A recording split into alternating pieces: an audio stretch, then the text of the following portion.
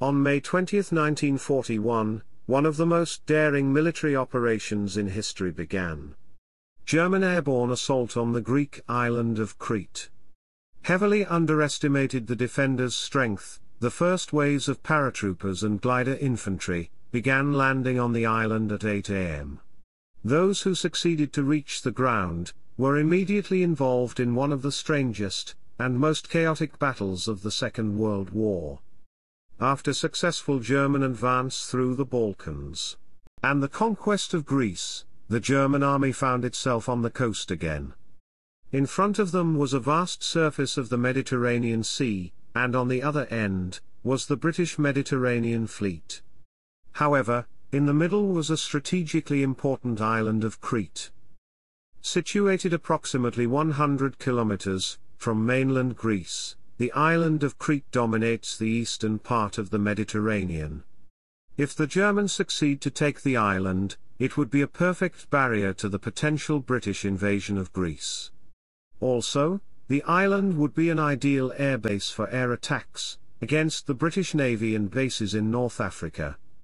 On the other hand, if the Crete remains under British control, it would present a permanent danger for the Germans in Greece, and most importantly, the Romanian oil fields would be in the range of the Royal Air Force, which would present a problem for the future German plans during the invasion of the Soviet Union.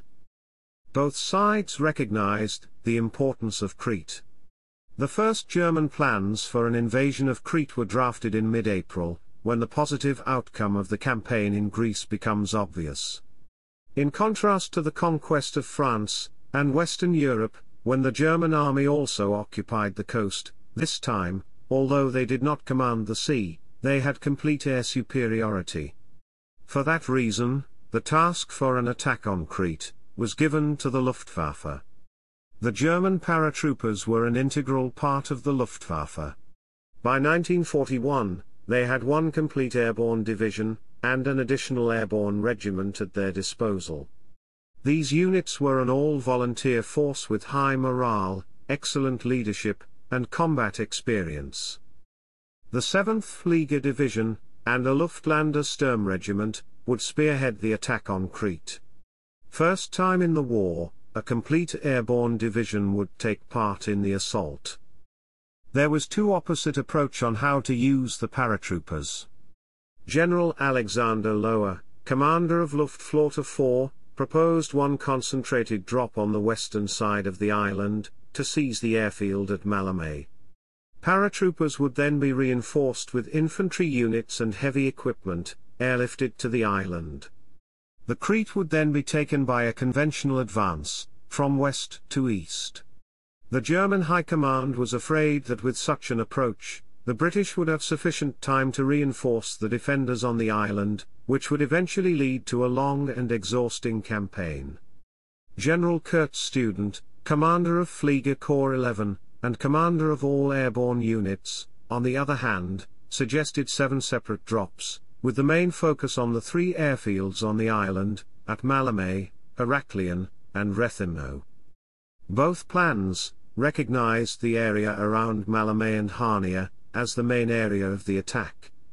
Situated on the western part of Crete, Malmö is the airport closest to Greece, and the best place to bring the reinforcements and heavy equipment. Ultimately, a compromise was made. The final plan was codenamed Operation Mercury. Transport planes were assembled from all over Europe, and even then, there were not enough planes to transfer the entire division at once. For this reason, a decision was made to send paratroopers in several waves.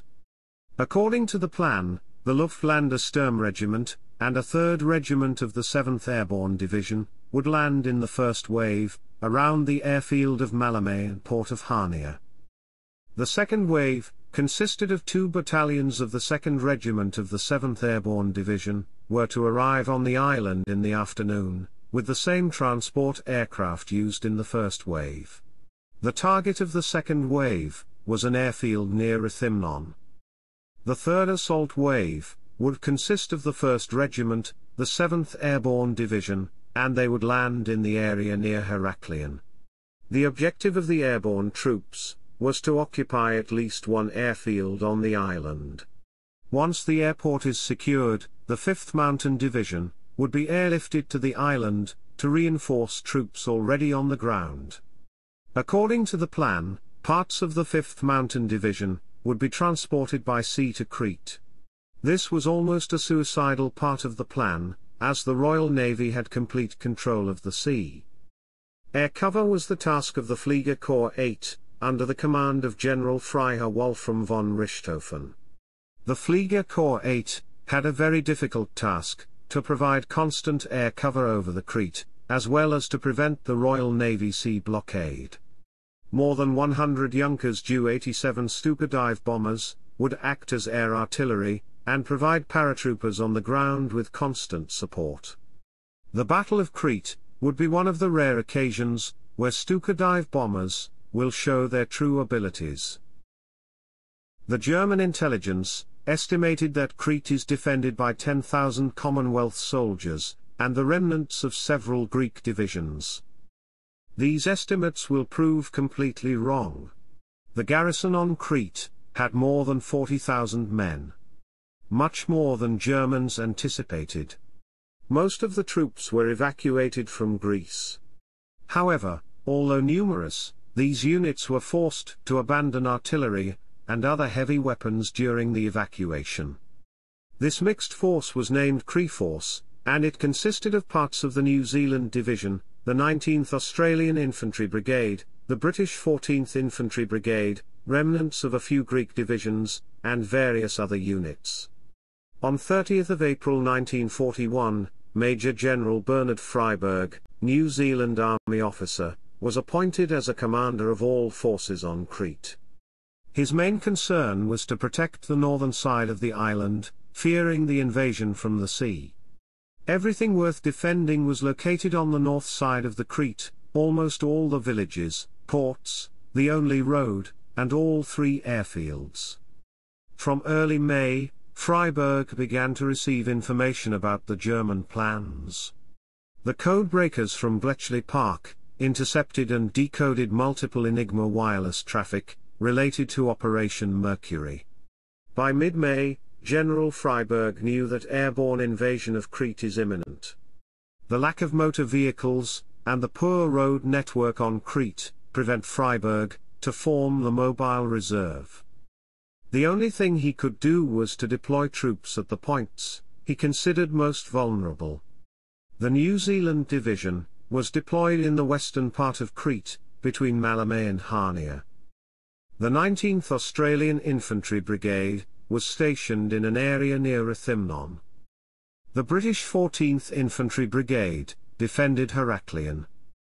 2 infantry battalions, 2 Matilda tanks and the 10 light Mk6 tanks, were held in reserve, near General Freyberg's headquarters in Hania. The tanks on the island were withdrawn from Greece. Being in service for months without proper maintenance, they were prone to malfunctions. The stage was set for one of the bloodiest and fiercest battles of World War II. The lack of heavy artillery on both sides meant that the fighting would be fought at close range. Many factors will play a role in the battle, including lack of supplies, poor communication, lack of judgment, and sheer luck.